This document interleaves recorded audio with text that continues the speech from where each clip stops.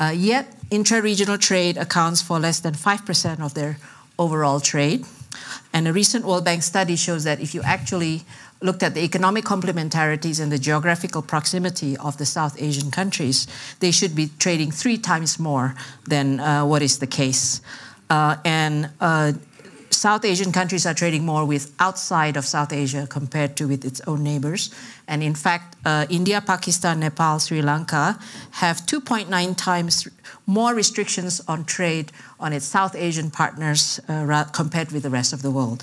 So these are just some of the numbers that show you that even though you have a SAFTA, is that called? South Asia Free Trade Area, where there has been a program of tariff reduction. Barriers still exist, including physical barriers of connectivity.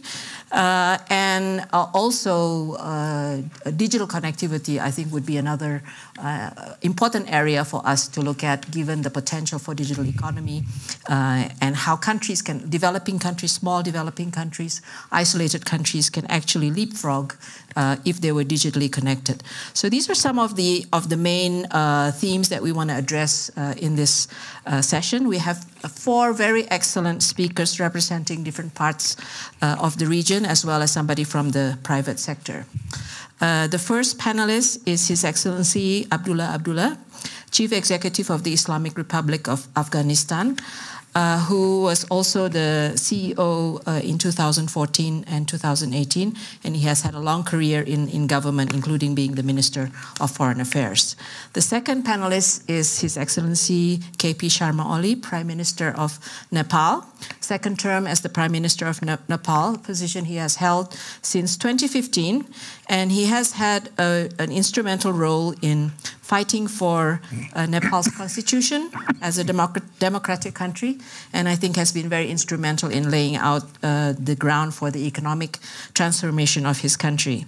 Third panelist is Sigve Brekke, President and CEO of Telenor Group Norway, which is a telecommunications company dealing with mobile, broadband, and TV services with a strong footprint everywhere in the world, I think, but also in South Asia as well as Southeast Asia. Finally, last but not least, Professor Raghu Rajan, Catherine Dusak Miller, Distinguished Service Professor of Finance, University of Chicago Booth School of Business, USA, who has had a distinguished career in academia, is an expert in the financial sector, has served in the IMF, and most recently in the Indian government as Chief Economic Advisor, as well as the Central Bank Governor to the Reserve Bank of India. So we have an excellent panel of speakers, and I'm going to start by asking His Excellency Abdullah from Afghanistan, if you could share with us what are the challenges of economic development in Afghanistan and how you see the prospect for regional cooperation as playing a role in your country's development, and what would be the challenges that you see in furthering economic integration in South Asia? Bismillah ar-Rahman ar-Rahim. In spite of the security challenges that we are faced with in terms of connectivity and also utilizing the potential of Afghanistan as South Asia or Central Asia, Asian country,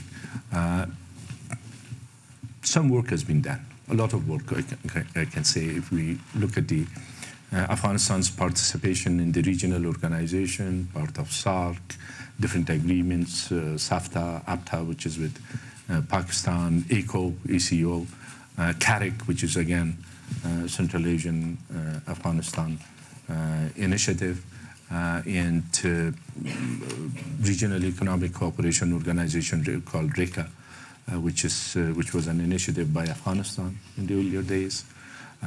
Today we have the Chabahar connectivity after quite a while, but there is a slight challenge because of the sanctions, but it's still that is a viable project which will improve the economies of Afghanistan, South Asia, and Central Asia.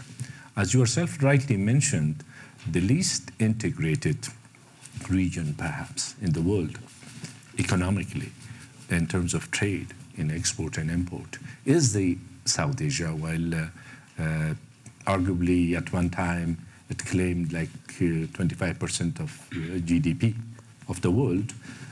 Today, trade between some of the countries of the region, or if they want to trade with Brazil, South American countries, or Africa, it's much easier than doing it within themselves. You give the figures about it, while the potentials are multiplied by many folds if it is utilized. Of course, the national security perceptions and policies and conflict, of course, unfortunately. But this is not the only area where there has been some tensions or conflict. Other countries, East Asia, Pacific, has seen this in the past, and they have overcome it. So that's the picture at the moment. But Afghanistan, through some projects, regional projects like TAPI, which is Turkmenistan, Afghanistan, Pakistan, and India, gas transmission project, TAP, which is between Afghanistan and Pakistan, but it's mainly electricity, CASA 1000, which is Central Asia, Afghanistan, and Pakistan, digital CASA, which is mainly the digital aspect of it, the fiber optic connectivity. Afghanistan has a unique position. At the same time, when it comes to our direct trade with some of the countries, there are barriers. For example, Wagah, which could be the best and shortest land connectivity for us between Afghanistan and India, and vice versa, is not being utilized. In the same way, of course, it's like tit for tat. The access to Central Asia, to Tajikistan, we also have a position that if you are not allowing us to utilize this, how can we? So these are the sort of things, and on top of that, tariff barriers, non-tariff barriers, which emerge and creates uncertainty, and the list of sensitive goods, like 30% of the items which could be traded between some of the countries of the South Asia, it makes 33% of all goods, not to reducing it, or lack of resolve or determination, political will, to implement the agreements which exist and move forward and take further initiatives. These are like the overall implications. These have overall implications on our situation in utilizing the potential of Afghanistan. Okay, thank you very much. We'll come back for another round of questions, but I'd like to now come to Prime Minister Sharma and ask you the same question. How do you see the developments in Nepal? You're laying out some structural reform program.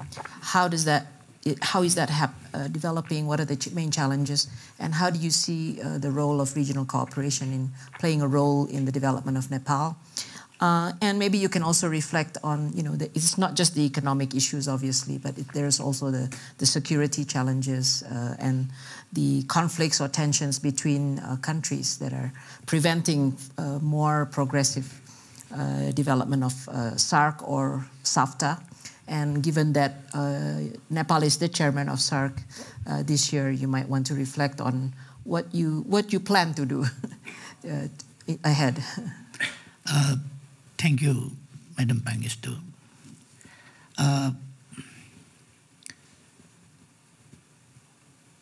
Nepal has just entered into a new phase, new stage. Nepal is developing and changing very fastly, politically and economically. It is developing its friendly ties with its neighbors also, and the regional organizations and all aspects are developing fastly and changing very fastly. Nepal promulgated a new constitution, democratic constitution, and established a federal democratic republican system. And according to the constitution, we had to make some laws, and now we completed about the structural changes according to the constitution to implement the constitution accurately. And now we are focusing our entire endeavors and efforts to the economic development for good governance and economic development. Our motto is prosperous Nepal, happy Nepali. And to materialize that national desire, we are concentrating ourselves. And we are introducing new policies and bringing reforms in each and every field of economic aspects as well, and social. And we are introducing social justice, improving all sectors of our society, and justice and equality, empowerment of women, and bringing the backward sections of society in the front lines. With these efforts, now we have entered into a new situation where we are optimistic, and we are doing our best to expand our role and increase our role in the regional and international affairs also. And on the question of regional cooperation and regional development, South Asia, as you mentioned, that is a country of, is a region of learned people with great civilization. And we have genetic memories of our learned ancestors. And we have very excellent diversity from the top of the world, Mount Everest, to the Bay of Bengal and Indian Ocean. And this diversity,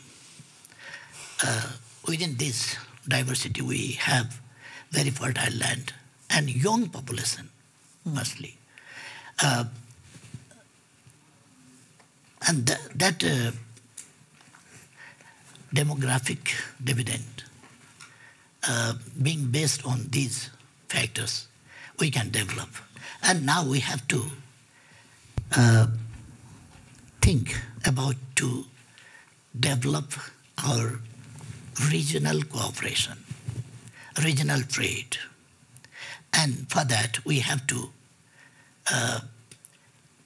create such a situation where equality, justice, and win-win situation for all, so that we can develop, and no one, no nation, no people will remain back.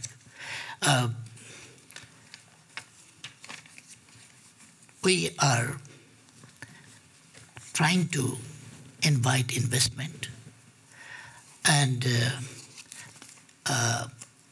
use technology and technology transfer and use of technology and develop connectivity between the countries. As well as we are trying to develop our trade and relationship with other ASEAN countries also. Like we are, just a few months before, last year we organized 4th summit of BIMSTEC in Kathmandu, and we handed over the chairmanship of BIMSTEC to Sri Lanka. And that it means we are connected not only with SAARC, but we are connected with Thailand and Myanmar, like countries from where we can connect our trade and other connectivities. And for this, we have opened up ways and roads and land links and waterways. We are going to open up from India also, and use our resources. And in this way, we can develop our regional cooperation and trade. Thank you. Thank you very much. So it's not just about South Asia, but also the possibility of South Asia with East Asia. That's I think, a very good point. Sigve, I think perhaps you can reflect from the private sector perspective, especially given that you are in the telecommunications area. As Prime Minister already mentioned, technology is an issue. When you talk about connectivity, digital connectivity is an issue. And I think increasingly inclusiveness through technology has become a potential path for development and allowing small countries, more isolated countries, to actually leapfrog. And if maybe you can reflect on your experience in South Asia, what are the challenges and opportunities? And maybe compare with Southeast Asia, because I think this is happening in Southeast Asia. Myanmar is one country which has been able to leapfrog because of digital technology. A lot of questions. I'll try to be concrete. Well, Telenor, we are operating in South Asia. We are in Pakistan. We are in Bangladesh. Used to be in India until a year ago and had to give up there.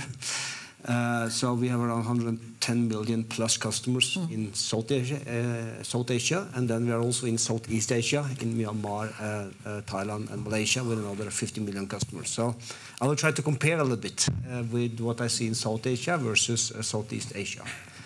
I think I want to summarize your question in 3 main points. The first one, it's digitalization. The second one, it's harmonization. And the third one is predictability. On the digitalization, I think that you shouldn't focus only on physical trade, but also digital trade. And you should focus on how you could leapfrog development with digital tools.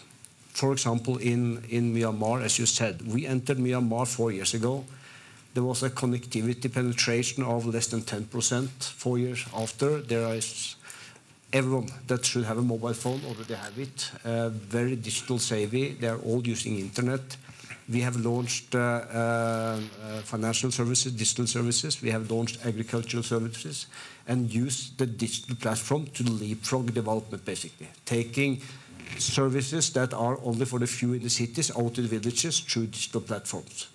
We do that in Pakistan as well, with running a bank, a microfinance bank, but also payment solutions. In Bangladesh, we do medical solutions, also on digital platforms, having 4 or 5 million customers using medical insurance and paying for it, and also connecting them to the hospitals and to the schools. So if you get right a digital platform, you can use that to really make different type of services inclusive with the entire population. But also in the inter-trade, allowing money transfer, also remittance, but also taking a position in the digital space. To do that, you also have to allow data transfer, which is a major obstacle in most of these countries. You have to be able to do data flows across countries. So that's the first one. The second one is harmonization. What I see in Southeast Asia is more harmonized taxation, more harmonized regulations, more harmonized frameworks. And if you wanna take away some of the barriers that we currently have, and if you wanna welcome foreign investors like ourselves, the more harmonization regionally, the better. And the third one is predictability, and it's predictability in terms of investment frameworks, foreign investment protection, allowing foreign investors to have majority stakes in the growth sectors. But it's also predictability in terms of regulations and in terms of some of the macroeconomic factors that you are dependent on. I see that less in South Asia than I see in Southeast Asia. So I think these are some of the areas that we have seen and comparing those two regions with each other. Thank you. I think those were kind of concrete suggestions for how to have more integration digitally on harmonization and predictability. And I think your point, Prime Minister, about the demographic dividend, and I think Afghanistan also has I think India also, all of the South Asian countries have a large demographic dividend, which makes it very potential for the digital economy to be a potential. Last but not least, Professor Rajan, maybe you can reflect on the developments in India. India is obviously more developed than some of the other South Asian countries. And on the security issue, obviously, India and Pakistan issue has always been one of the biggest issues when we talk about the potential for South Asia economic integration and cooperation.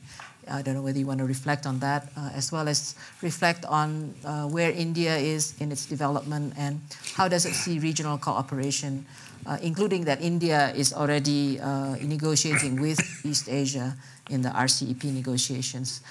In the context of, we are facing greater uncertainty in the trading environment. So it's actually, the time is right now for us to cooperate more with our neighbors in the region. Right. No, it's a good set of questions. Of course, India shares with its neighbors a variety of both strengths and challenges. I think the youth of our population is certainly a potential strength. It can turn into a problem if we don't create enough jobs. And like our neighbors, that's an issue we struggle with. How do we create enough jobs for all the youth that are coming into the labor force? It's, you know, we've had the fortune, you know, a variety of, you know, good moves by a variety of governments of growing at 7% for the last 25 years. It pales in comparison to only China. Therefore, a lot of people sort of don't pay attention to the fact that this is actually quite extraordinary growth, and we've done well. At the same time, we need to do far more because, again, the young population demands performance. And like our neighbors, we have issues with how do we make it easier to do business. Your point about harmonization, predictability, and so on. Of those, I think predictability is probably more easy to achieve if we put our minds to it. Harmonization, I think we're seeing in the European Union some of the problems with too much harmonization, a pushback against an argument that this is anti-democratic, and maybe those issues would come up in India, in the region again. But we can do a lot better in creating a better business environment, in allowing for inter-regional production and so on. The question is, how do we start from where we are? And you know, for those who give up too easily, let's remember that Germany and France were at each other's throat every 20 years. But after the end of World War II, they started with very strong cooperation in steel and coal, which were the areas where they went to war. The Ruhr, the Alsace, this was where they went to war because one side had coal, the other side had steel, and combining the two in the Coal and Steel Pact was very important in creating the trust that then led to the European Common Market and then the European Union.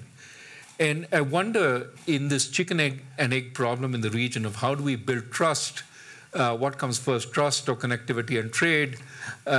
My guess is in these chicken and egg problems, you've got to start somewhere. And can we start by building trust in a few areas?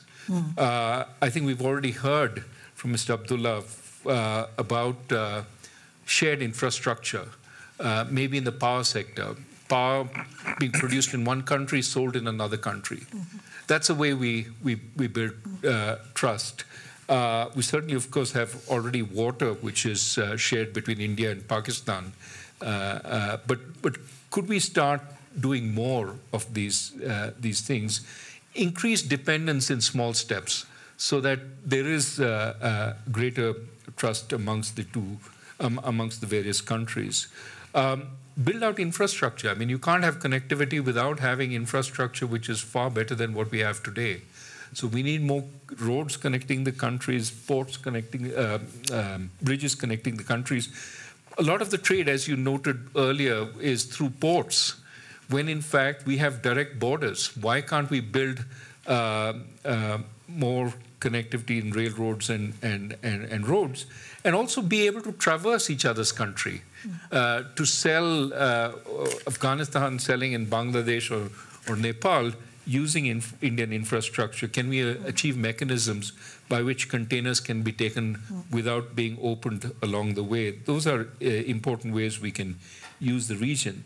I think part of, we are seeing some attempts at mutual help, which will help increase confidence. For example, when Sri Lanka got into a little bit of financial difficulty, we did a swap arrangement with Sri Lanka, helping them with swap lines.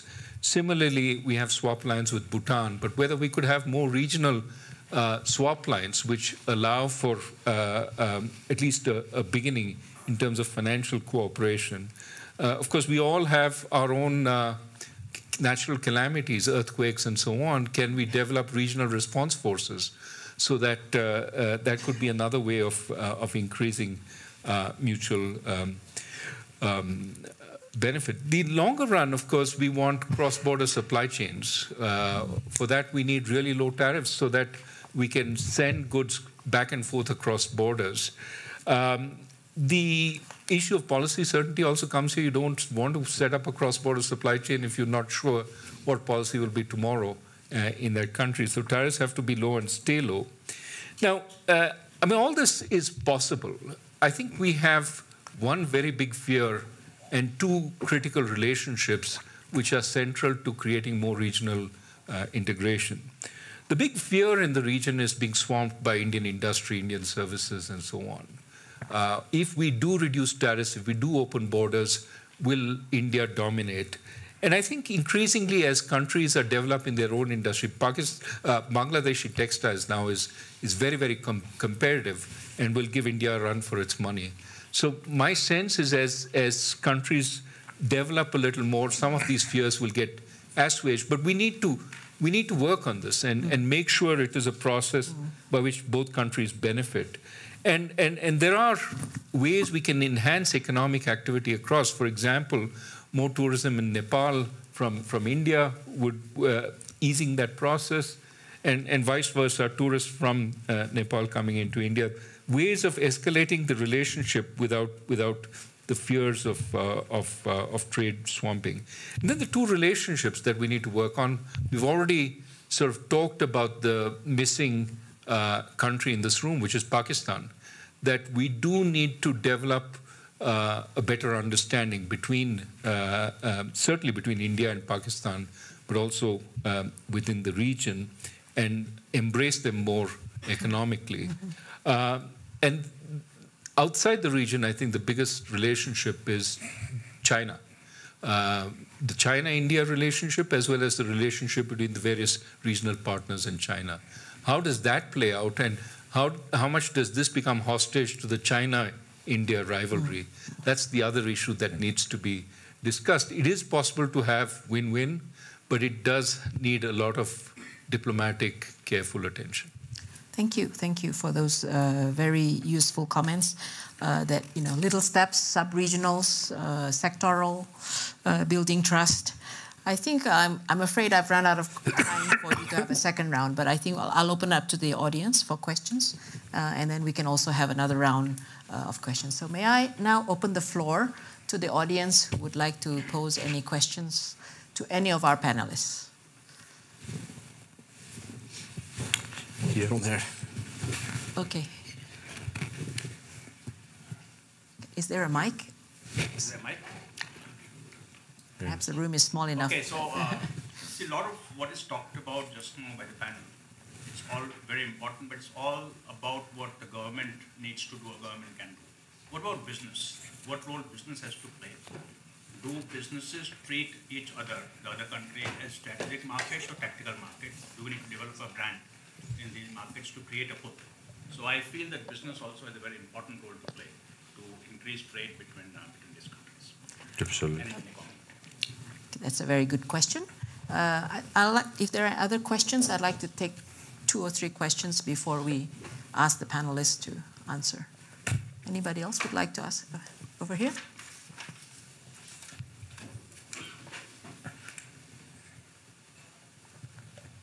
Thank you very much, moderator. My question goes to the Rajan, Professor Rajan. In regards to India's policy towards its neighboring country, particularly when harmonizing the policies in terms of FTA, you have FTA with Sri Lanka, but the rest of the countries have not been able to sign on it. And how about this SAFTA, the provisions, how India responds towards it? One question. The second question in regards to you, during your presentation, you mentioned about China's role, how China and India go, that will have a tremendous impact on the region. And in your point of view, because you recent past, you are also in the RBI and governments, how you see this, the China-India's policy when it comes to trade? Thank you very much. Anybody else from, I can't see behind me, so Nobody. There's anybody from? Oh, okay, one more over there. How do you think the concept of the competitive advantage of South Asia when it comes to low-cost labor will stand in the 4th Industrial Revolution, especially given jobs being replaced by machines, etc.? Okay, let me allow each one of you to answer. You can answer all 3, or you can probably answer the business question. But I think one question was particularly to Raghu, but the last question was obviously to all of you. And also the business question you can also address. So maybe I'll start with Sigve. Sure. No, business have definitely a role to play. That's why it's important for us to be looked upon in public-private partnership. Every country in South Asia, or also in Southeast Asia, have a digital agenda, for example. They see that digitalization is a driver for economic growth. And I would like then the government to invite businesses to see how can we find solutions together. And invite the businesses that are long-term, and along that also come with regulations which are predictable, which are also giving something back to the government. For example, rather than maximizing upfront payments every time you need some new licenses or also spectrum, put some obligations on the business. Put rollout obligations, for example, for companies like ourselves, to cover the entire population. Put service obligations such that not only connectivity is being developed, but also services like, as I mentioned, financial service, financial inclusion, medical inclusion, agriculture inclusion, and so on and so forth. That is the way where government and businesses can develop things together. But to do that, you need predictability. You need also you need regulations and business-friendly protection. Then I also want to comment on the last question. Sure. The competitive advantages. I think you have at least 2 very, very good competitive advantages. One is the young population. It's the young population which are going to be leapfrogging the digital steps. They are going to move into as advanced digital services as they do in my country, Norway, or in other countries. And that's a big opportunity for you. And with that comes also innovation. And what I see in countries like Pakistan and Bangladesh, where we operate, there's a lot of innovation now coming. New startups are being established. People coming back from the US or from Europe because they see the opportunities actually for developing of new services on digital platforms. That innovation drive that you have, I think you should utilize along then with the young population that you have. And if you do this right, you can leapfrog many other countries which are more established. Okay.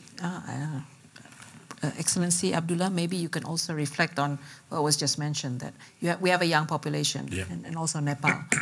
But education may be a big challenge. Yeah. We are talking about a region where 33% of poor people live here. In South Asia. In South Asia.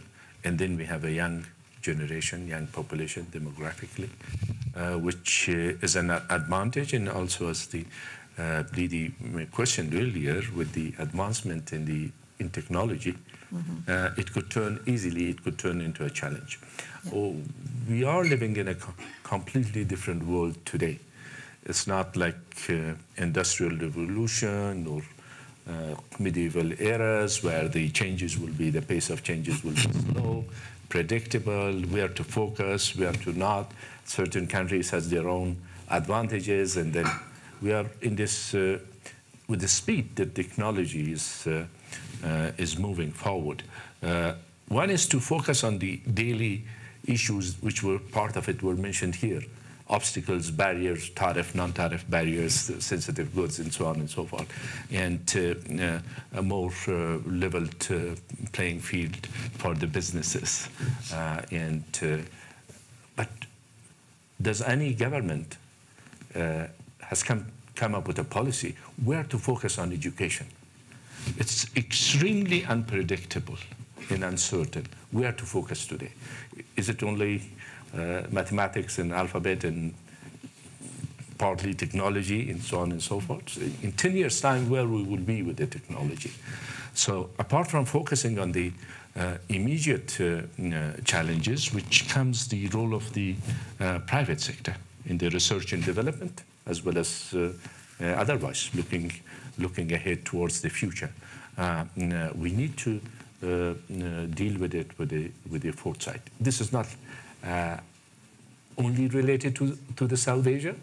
This is a global phenomenon, but the teachers which are teaching today, in 10 years' time, they will be lagging behind many leaps. So where is the future of education, information, technology, and all together? These are the questions that the statesmen as well as business leaders need to focus. This is the issue. Thank you. Yes, Monsieur? My country, Nepal, right now, or until now, is in a weaker position in economic terms. But because of the political system and instability, Nepal was left behind. But now there is political stability. And policy also, in each and every field, policies are stable. So stable policies, clear vision, and a stable government we have. And we are giving importance to not only the public sector, but also the private sector, and equally the cooperative sector, to create job opportunities for the young people, and formal education to the children, and vocational and skill training to the youths and other people. Because working population is more than 60% in our country. So it's very important to create new jobs. And a huge number of our young population is outside in search of jobs, etc. We want to bring them back, and with skills what they learn, we have given incentives to them. And in this way, we are trying to invest and attract and invite the investment from outside also in the sectors, productive sector, and the sectors which create productivity and create job opportunities. And in this way, we are increasing our growth rate, and right now, I don't want to forecast that will be the fastest growing country within a few years. But that will happen perhaps, because we have possibilities. We have young population, we have resources, and we have developed connectivity with China also. Now we have agreements, and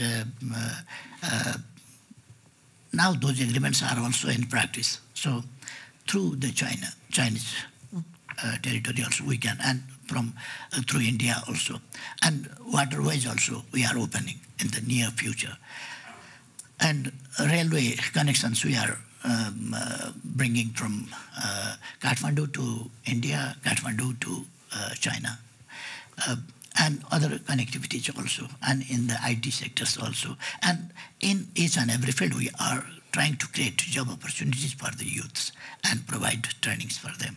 And when we are not only giving attention and stress to the development process, but when we are talking about development, or we are doing our endeavors, we are concentrating in economic development, then we are equally aware with the environmental questions also. We are contributing a lot on the question of environment, because we have mountains, and 45% forest we have, and 15% of land is covered with snow. And those snows, those ice, those mountains have very significant meaning in the climate change, question of climate change and everything, because the air which comes, if from Rajasthan, hot air comes, then when it comes to near of our mountains, it goes to cold. Because mountains are always minus 50 degrees Celsius or like this. And the mountains shoulder a lot, meters and meters thick ice, and recharge gradually to the rocks and the streams, the rivers. And the famous Ganga River, its entire water, 40% in the rainy season and 72% of the dry season is our contribution. Nepal is contributing on that. Our river's contribution is there. So we are contributing, and we are conscious about 60%, you can understand, 60% of our land, 45% for forest and 15% for ice. 60% of our land is contributing for the climate change and to maintain the climate, protecting from warming, recharging from protecting from being desertification. In this way, we are aware of the development efforts, development issues, trade issues, and other issues comprehensively. And we are concentrating all our efforts with concentration on the interest of the people, improvement of the lives of the people. So people concentrated for the earth and for the people. So our development is balanced, conscious, responsible towards the earth, towards the people, and for the future generation as well. Thank you, Prime Minister. I think the emphasis on sustainable development should never be forgotten. Professor Rajan, there was a question specifically to you, and if you want to comment on the fourth industry. A couple of other issues on business itself. I mean, apart from business, the social sector could be another way, non-government way. For example, there are excellent technological institutions around the region, and could we have more sharing of students across borders? The IITs, for example, are a first-rate set of institutions.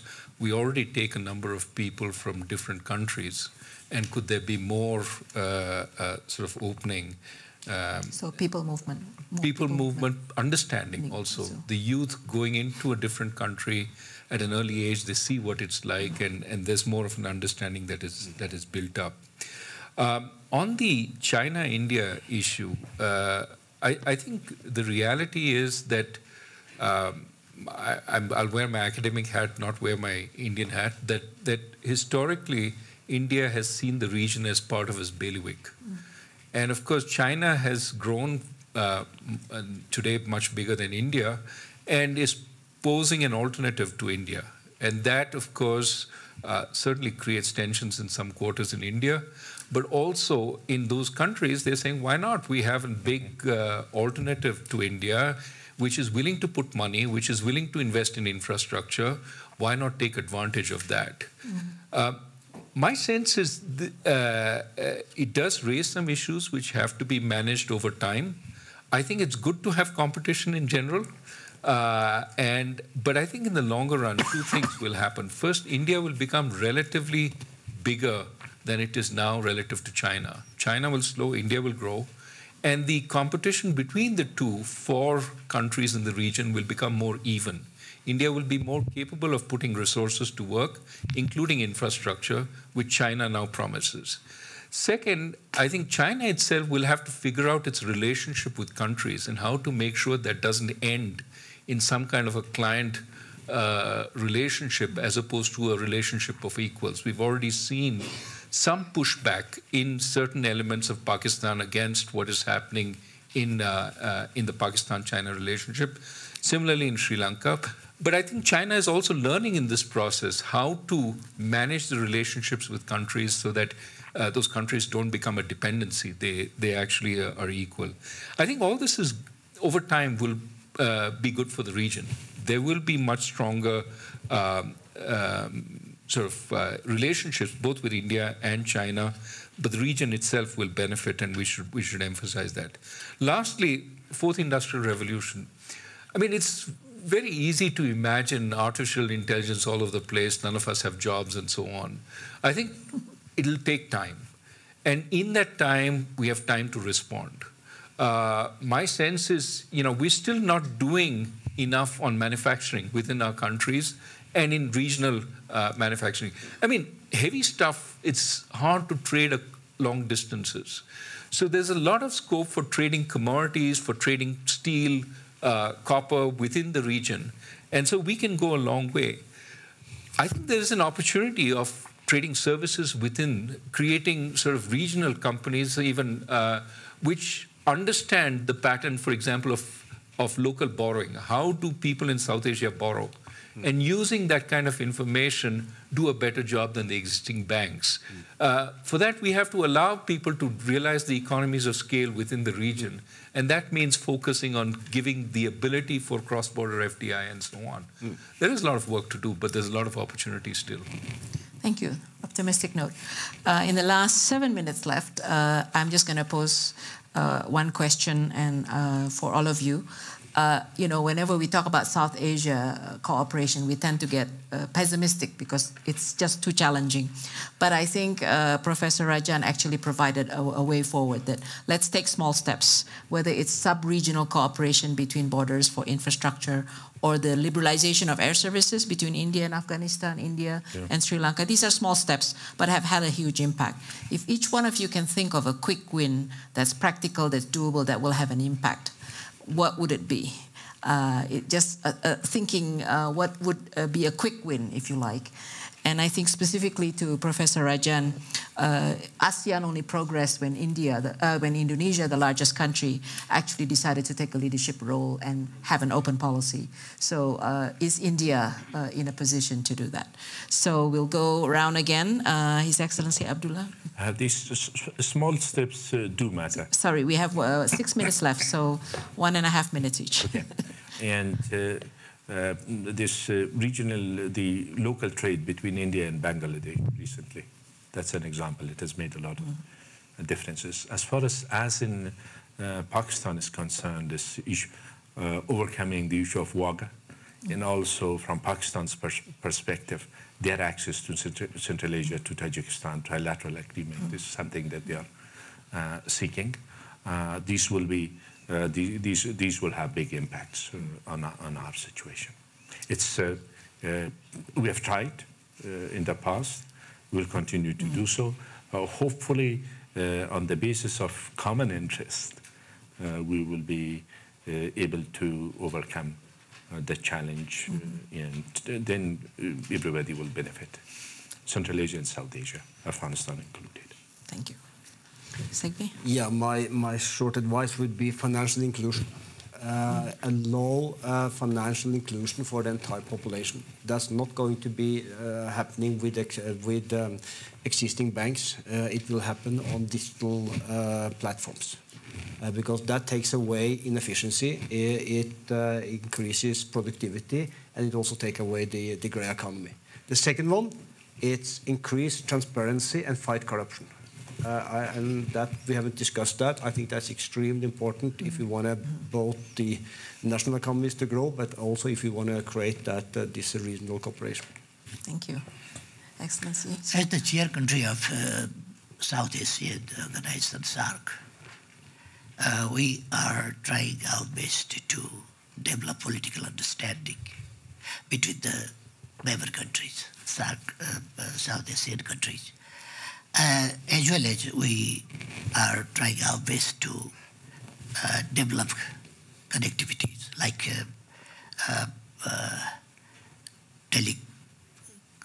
connectivity or connectivity in electricity or other connectivities.